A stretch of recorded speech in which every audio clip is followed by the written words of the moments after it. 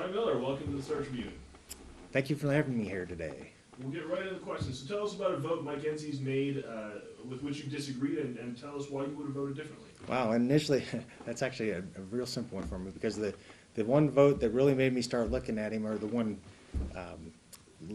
piece of legislation that he's wanting to try to pass, is the sales tax on the internet that I really absolutely don't agree with. I don't agree that it could possibly fall under the Commerce Clause, because I don't see how you can tell individuals and businesses in one state to collect taxes for another state.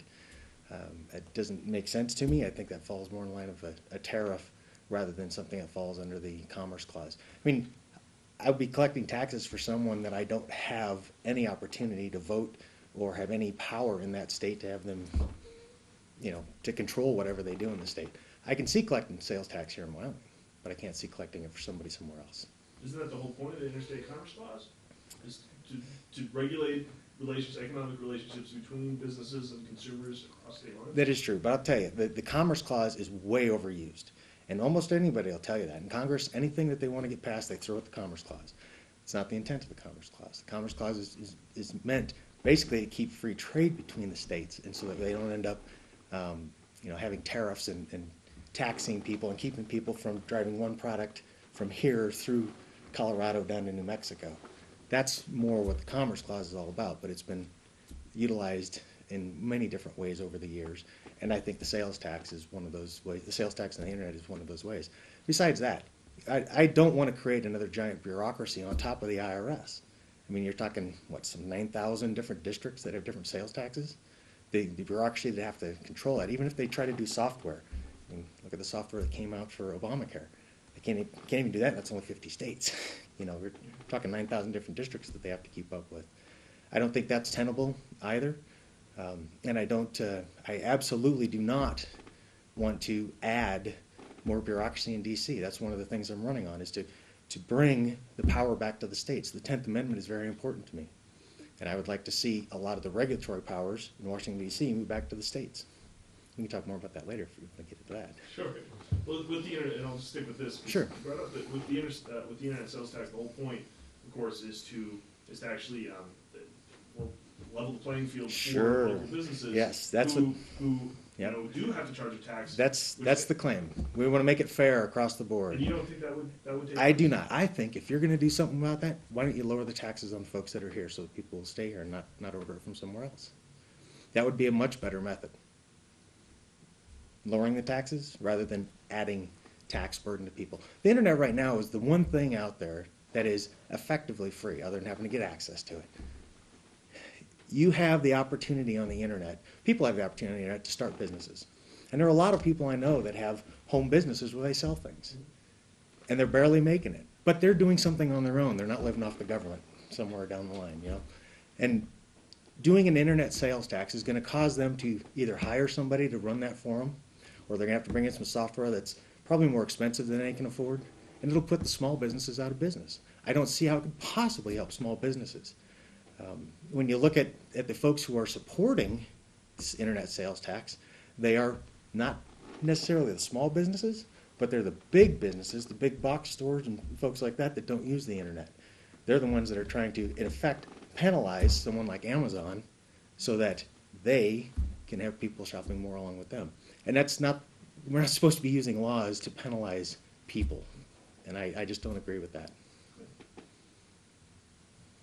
I also think freedom on the internet is a big thing. Putting this internet tax out there is one of those things we'll start infringing on the freedom of the internet. It'll be the first step. Taxing commerce on the internet? Absolutely. Yep. It's the first step. I mean, that's how it always ends up happening. You end up having, the first little inch, and then the next thing will happen, and then the next thing, and eventually they start controlling things on the internet. And I don't want that. I mean, we already see the White House, wanting to go ahead and take the IP address, or I can't think what it's called now, the dots, .com, .net, and all that, and and put that somewhere else in the world instead of the United States controlling it. We're the freest nation in the world, no matter how you slice it. And by doing that, we will end up limiting the internet as well.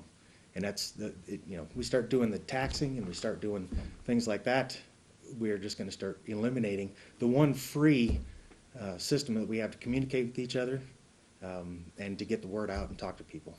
And I have a hard enough time doing that as a candidate with no money, getting my name and face out there. And I could not see that happening in the future if we end up, pushing the internet into a place where it's regulated very heavily. So let's talk about Washington politics. Okay. Always a great topic, but relevant if you were hoping to get any goals achieved. Sure. If you were senator. So obviously politics there are polarized, and that's certainly nothing new. Yep. But how would you succeed in that environment and ensure that your legislation passed? Well, I'll tell you, one of the things that I was very fortunate in the military in doing is I was not just a pilot in the Air Force. I flew KC-135s. I did and had a good time doing that around the world, doing America's business all around the world. But I had 3 jobs while I was in the Air Force that dealt with diplomacy, that dealt with cooperation, and that dealt with coordination of organizations, big organizations, sometimes nations, where we're trying to figure out how to get people that didn't want to work together to work together. And I was very successful at that. And a lot of my bosses from the military can tell you that. I ended up being the chief of presidential advance at the White House, or not the White House, but at the Pentagon, working for the White House for Air Force One. And part of the reason I ended up getting there was because I was so successful in getting what we needed from all the foreign countries that we went to in order to have a safe and expeditious trip in and out of the country. So I think I can do that here. I mean, if I was able to get the French to allow me to have everything that we wanted on our list, and I was the first agent in a couple of decades to make that happen. And if you get the French to give you what you want, I think I can deal with a few senators and congressmen in D.C. So you've seen members of Congress happily take federal debt obligations to the brink of default. Would you back such a move in the future, and if so, under what conditions? Federal debt obligations to the brink of default. Let's see. I think that the national debt is a big threat to our liberty and freedom in the United States. I would have to see exactly how someone would go about doing that. I do believe that there are better ways than going to the brink of debt and having people wait till the last minute and then going across. I don't think I'm quite that extreme, but I have some good ideas on how to bring that debt down rapidly, how to balance the budget very quickly, and then start eliminating that debt. And we have to eliminate that debt. That debt cannot stand. We cannot afford to keep that around for our children and our grandchildren. So give me your best idea. My best idea. Glad you asked. All right, on the federal government side, one of the biggest things that I see that's a problem is the regulatory powers that have been consolidated in Washington, D.C. They have pulled powers up to Washington, D.C. that should not be there. The 10th Amendment says everything that's not enumerated in the U.S. Constitution, 17 or so, should be left to the states and the individuals. That has not happened for a very long time. Some states have gotten lazy. Some states that have a lot more votes in Congress, in particular, have gotten lazy, and they've allowed a lot of things to move up to the federal level. That is a problem across the board, because the more things you bring up to the federal level, the more expensive they are. Okay? If you have a problem in the city, in a typical town in Wyoming, let's say the city makes a financial faux pas. It may cost tens of thousands of dollars or maybe $100,000 in error on that side. For the state, maybe millions or tens of millions. At the federal government, it almost always starts at the billion-dollar level. Why? Because you're dragging all this power up to Washington, D.C., and you're having this huge bureaucracy of people that don't need to be there. And I say that because organizations like the EPA and the Fish and Wildlife Service and the National Forest Service, all of which who are actually impacting all 3 of Wyoming's primary industries, agriculture, energy, and tourism, are impacting the state horribly by going back and using the rulemaking process to implement policy that the president wants without going through Congress through the rulemaking process. One of the things I want to do is fix that, and I'll talk about that in a second. But we have our own DEQ in Wyoming. We have our own game and fish. We don't need the EPA and the U.S. Fish and Wildlife Service. They are redundant, and they are expensive. You have a massive bureaucracy in D.C. of regulatory people. If those jobs came back to the states, yeah, you got to do those jobs. I get it. But let's do it at the state level where we're a lot more efficient and don't cost so much. People who are doing those jobs in D.C. get paid between $150,000 and $300,000. I know because I've lived there for a few years at the Pentagon. And I couldn't believe the amount of pay people got to live there. Well, it's expensive there. If they come back to the States, they do the job for the state, they can get paid a quarter of that and live pretty doggone well here in Wyoming. And we can take that difference, put it back toward the debt, or leave it in the state and leave it in the hands of the people who are here. So that's my primary way. Let's talk about energy exports of coal and natural gas. What would you do to help Wyoming products make it to foreign consumers? Well, the first thing I'd do is I'd bring all of that regulatory power out of D.C. I'd work on the rulemaking process to keep the EPA from driving Wyoming to not being able to transport coal out to Washington or Oregon, where we're trying to get it out of here. I mean, right now we run coal up through Canada, but we can't run that much up there. We need bigger ports and we need more access. We have people in Washington and Oregon who don't want that to happen, and the EPA is helping them by changing rules through the rulemaking process. They're going back changing rules to the Clean Water Act and the NEPA Act and a whole variety of acts from 40 years ago that the intent was different than they're trying to make it now. The president has a new policy, so they're going out, he's telling his folks, hey, figure out how we can make this happen. Congress isn't going to help us, so let's figure out how we can make it happen. I'm going to use my pen, my phone, whatever it takes. And they go and they write a new rule. They put it out there for us all to look at on the Federal Register. We look at it, and they get, in some cases, 2 million comments. And most of those comments are negative. No, this is wrong. We don't want to count a temporary stream that goes across my property as a stream that goes into the EPA's control. That's crazy in my mind. That's not the original intent of that law, but they get it passed because they look at the public's comments and they go, that's all right, the president wants it, it's done. Well, the thing that I would do is I would put a one-page bill, single-page bill, very simple. It would say every final rule, whether it be on an old law or a new law, needs to go back to Congress for a vote. Now, I'm going to catch some flack from folks in the House and Senate on that, and that's fine. But I think the public, if they understood how that system worked a little better, they would want to hold somebody responsible, somebody accountable. Because right now, those unnamed, unelected bureaucrats, you cannot hold them responsible. But if the House and the Senate did an intent check, they came back and said, yep, that's exactly what we meant with this law when we passed it, and they vote for it. Now, if we don't like it, we can fire them. Granted, I'm hoping to be one of those people who can fire, but I spent 27 years in the military between the Air Force Academy and active duty, and I don't have a problem with accountability. So, so Congress has a hard enough time signing off on its own expense reports. Sure. How are you planning to have them sign off on every regulatory, like every new rule that gets approved? Wow, and I already hit on that. You bring back that regulatory power back to the states, they don't need to be doing everything they're doing in Washington, D.C.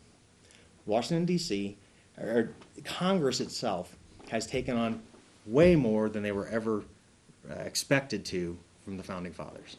They have way more, a much wider range of topics that they utilize, and they have a tendency to try to take care of every person, every little issue. That's not their role. That's the state's role, and that's the individual's role. If we bring back the power back to the states, if we actually paid attention to the 10th Amendment for once, we would be able to reduce the workload in Washington, D.C., reduce drastically the money that goes to Washington, D.C. to keep it running, and we would be able to go ahead, and they would be able to go ahead and look at every one of those final rules. Most of those final rules shouldn't even be there. They should be in the state. So I feel like you've got a coherent vision of where you'd like to get. Absolutely. And what I haven't heard is how you get there realistically. I mean, because and no offense to your diplomatic skills, but one man with diplomatic skills, frankly, is just not going to turn the entire train around. I absolutely agree. Reverse the process of federalization of many things. Nope, I absolutely agree. And fortunately, this year we've seen several people who've been in Congress for a very long time, who are very set in their ways, lose their opportunity to run in Nebraska, in Virginia, and in other places. We've seen that happen. There are getting to be more and more people that are realizing that the debt is a massive problem, and they realize that the overreach of government is a massive problem. So it won't be just me. There'll be a lot more people who are out there looking at that. And the more incumbents, that, the folks that have been there 18, 24, 30 years in the Senate, the more of them that leave, the more opportunity there will be to talk to the people who come in and who are now looking at this massive debt in front of us and going, yeah, we got to do something about this. And so that's one way. And the other way is just to go to the American people to go to the people of Wyoming in particular. But in order to get that rulemaking rule passed, or law passed, which, by the way, I shouldn't have to do. It's more common sense that Congress is the only one who can pass law. They do the rulemaking to make statutes which become de facto law. Yeah, I think there's something there people should be looking at. But once to get that law passed, I'll have absolutely no problem standing up on the news every week and saying, hey, Georgia, your folks here are not wanting to vote for this. Although Georgia, they probably would. New York, your folks aren't wanting to vote for this. And here's what they're not voting for. They're not voting to be held accountable. You write them, you tell them you want them to be held accountable. You want an opportunity to be able to fire somebody who's not doing the job for you. Because right now you don't have that. And I have no problem going out and being very vocal about things like that. So a lot of the federal debt load and a lot of the load that's out there comes from existing obligations. Sure. Including some pretty significant costs when it comes to Social Security and sure. otherwise. What do you do with existing promises then if you're looking at this total remakes? Well, you're absolutely going to have to address that. And how we have addressed it for years is just by pushing it back a little farther and farther, and we don't ever really address the core of the problem. Social Security was never meant to be the only income that somebody has. It was meant as a fallback and a kind of an emergency kind of thing. We need to get back to that. And we can't do that with the folks who are out there right now who are on Social Security. Most of them are on fixed incomes. We recognize that, and we have to deal with that. What we can do when we get rid of that regulatory bureaucracy is we can make things like Social Security and Medicare much stronger because we can have a whole lot of savings. And we can make that work for the people who are on it now, and in the future we need to change the methodology, and we need to figure out a better way to do that. And one of those ways is convincing Americans that they need to take care of themselves. And most Americans used to do that. And I think Americans will do that now if they're weaned from government programs over time. It's not going to happen tomorrow. But that can be tough medicine for a state like Wyoming that actually makes money off of the federal government. It is. Between what we get with education, that's a true statement. But how much money do we have sitting in the rainy day fund now? We have over $1 billion in there. We have $7 to $8 billion, I think, is the last numbers that I saw, that the state has that we're making money off of. Wyoming should be leading the charge across the nation and saying, hey, look at us. We're in the black. We don't have a problem in going in debt in the state of Wyoming, and we're going to take care of our people. And you all should do the same. And we're not going to be voting to take care of everybody else's people from now on. And I think you'll start seeing other states doing the same thing. So you've spent most of your professional life outside the state. How can Wyoming voters know that you're in touch with their needs and what they Well, I have, I grew up in Sheridan. I went to grade school in Cheyenne. Then I ended up finishing up junior high and high school in Sheridan. I did go to the Air Force Academy, and then I spent 22 years and 9 months, almost 23 years on active duty. Some people have had an issue with me saying 23 years. Okay, fine, 22 years, 9 months. And then I came back to Wyoming 3.5 years ago, and I retired. I always knew I was going to come back to Wyoming. I've always spent time in Wyoming. I always come back to Wyoming. Every boss I ever had, if you went and talked to him, they'd tell you two things. One, Brian's tenacious. He'll never let go of something until, that he thinks is right until it's done. And number two, he will never shut up about Wyoming. I talk about Wyoming all the time. I've lived in Wyoming. I've always had a car registered in Wyoming. Even when I was outside the state, I've never been a resident anywhere else except when before I was 6, before I got here to the state. Okay, and then I didn't even know it because I was only 6. But I've never been anything but a resident of Wyoming. I have a lot of friends across the state. I've spent the last 3.5 years running my consulting company, an energy and infrastructure consulting company, teaching companies how to site where they have the least impact on the local community, the environment, and government missions. Not because I'm green, but because I'm trying to figure out, or help these companies figure out how to place something so that they have the least impact down the line, and we as taxpayers on the backside don't have to pay to mitigate the problems they cause. It's kind of a novel concept. And I took that from my last job in the military, where I was protecting our aerospace defense radars from wind turbines. All those big wind turbines you have out here, they have a detrimental effect on radars. And I got good at figuring out how to stop that from happening, so I did. So my business is going around talking to companies and cities trying to figure out how to get consulting jobs. So I spent the last 3.5 years doing that. And while I'm out, I'm talking to people, and I just heard over and over and over again, people aren't happy, people aren't happy. When I started my business, I was shocked. My business is actually very simple. It's, I have a phone, I have a car, I have a computer, and a shredder and a printer, and I do consulting. And I go around and I talk to people at length, write up reports, do all kinds of simple job. When I started my business, the federal bureaucracy to try to do either state contracts or government contracts or just keeping up with my own taxes now. I can't do my own taxes anymore. It's too complicated.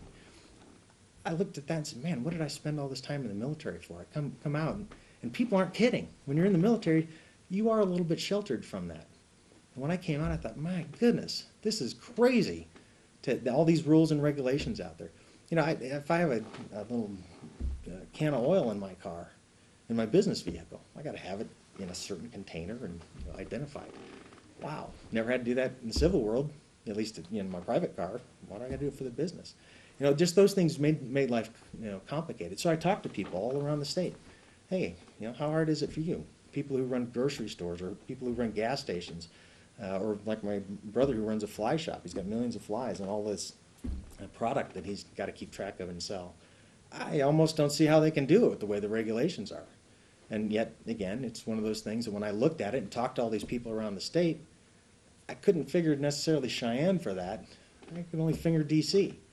And then I started looking at why, and I realized it's because there's people that have been there way too long and they're too darn comfortable taking money from big companies to stay in D.C. so that they can help big companies. And big companies can deal with that because they have lawyers all over the place, they have CPAs and everything else. We don't. And I want to fix that. Any other questions? Well, so I'll give you a chance to wrap up, and I guess I want to frame it this way: why should we vote for you as opposed to Mike Hensey? Well, I think overall there has been other than my experience and all the things we talked about here, and you can go on my website and you can look at all that too. I won't go into hours of everything I've done. But the big thing is you hear all the time people talking about Obamacare, people talking about the IRS scandals, CIA scandals, the things that are going overseas, Benghazi, Syria, all those. You hear about all these things out there. Those are symptoms. Those are symptoms of a much larger problem that we have in Washington, D.C. And I see it as a disease, and I want to go be part of the cure for that disease. I want to go to Washington, D.C. I want to reset the power structure that is out there. I want to go back to the fundamental principles that are in the Constitution, have the federal government do the few things that they are supposed to be doing, bring all the rest back to the states, including the regulatory powers, and let states and individuals run their lives, run their businesses, and be able to prosper. I don't like the government stepping in on everything. I don't like them telling us that Common Core from the federal level is the right way to go. That infuriates me that they tie money to things like that. The states could do that. If the states want to do things like that, they can work with other states to make it happen. And I've had people go, well, National Governors Association started that. Well, they did, but they gave it to the feds. Bad idea. Leave it at the state level. States can work that out. Governors work together much better than the state and then the federal government driving the states. So ultimately, my goal to bring the power back to the states, I think, is the primary reason people should vote for me. And on top of that, I will never, ever, ever vote for an internet sales tax. Thank you. Well, Bryan, thank you so much for coming in. I appreciate it. You're very welcome. Appreciate it.